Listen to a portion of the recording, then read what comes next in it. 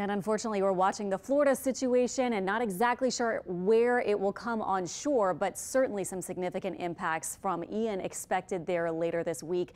We, on the other side of the system, are going to be, it looks like, well removed from any tropical impacts. So here we are talking about fall weather and unfortunately still watching what's happening over in Florida. But this is not a storm that's coming anywhere near us. In fact, we are just looking at 89 degrees for today's high, and then we get a nice cool front that will almost be reinforced by north winds around Ian later in the week. I'll show you in a second. Temperatures right now, though, still pretty hot and humid after a hot, summery kind of feeling weekend. Live radar is pretty quiet. There is a chance for a couple of stray showers or storms today as this front moves in, and we're not going to feel big effects today, although humidity will drop a little bit by the end of the day. It will be more so tomorrow that we get the drier air moving in, and then as Ian again moves into somewhere along the western coast of Florida at the end of the week, we continue with these north winds, just making it feel low humidity, lots of sun, making it feel like fall for the next several days. Today, though, highs about 91, slight chance for a shower or storm. This is our evening forecast, and by then we might actually begin to feel from north to south a little bit of a drop in humidity, tiny bit of a north breeze perhaps, and then overnight tonight, look at this, North Shore lows upper 50s to about 60. If you're south of the lake, temperatures will likely bottom out in the upper 60s for early tomorrow. A little bit of a north breeze will be increasing. We'll have lower humidity, and yes, of course, our cooler temperatures not only for the afternoons in the coming days, for example, tomorrow, just lower 80s with lots of sun and low humidity, but especially in the mornings when we'll wake up to 50s north and 60s south of the lake.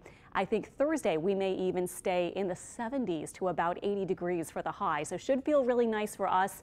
We are still tracking Ian, of course, for Cuba, the Cayman Islands right now, and eventually Florida. So you can see it's a Category 1 storm, a lot better structure, starting to see that very familiar hurricane look with those storms clustered around the center and an inner core beginning to develop, which will allow it to tap in to the energy from the warm waters, low wind shear environment here, possibly rapidly strengthen over the next several days. Might be a major hurricane for the western tip of Cuba late tonight and into tomorrow on Tuesday.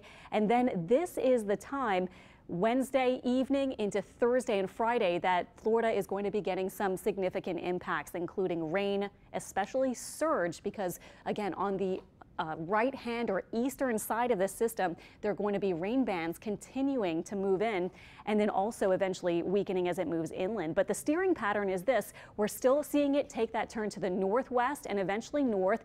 It's being drawn by this trough of low pressure, which will kind of bring it out to the north, and it's also rounding this high pressure area.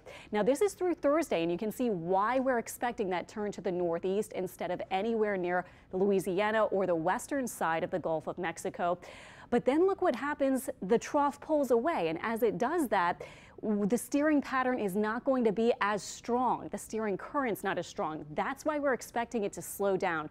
Not expecting it to shift to the west. The models are pretty tightly clustered off to the east, but we are expecting it to slow down, eventually weaken with some southwesterly shear. So it may not be a major hurricane when it actually makes landfall, but it will be, it looks like, a very strong, maybe major hurricane very close to the coast by, again, the end of the week. Here, the cluster of the models now, again, shifting a little bit farther to the east after over the weekend. It did shift a tiny bit to the west, but now looking like certainly a Florida storm. Unfortunately for those in Florida around Tampa and farther south toward the tip of Florida, Key West, you can see all of the hurricane and tropical storm watches and warnings in effect. A lot of storm surge, unfortunately, possible. This is the potential storm surge peak, and you can see for Tampa might be close to several feet, maybe 5 to 10 feet in some spots at the end of the week.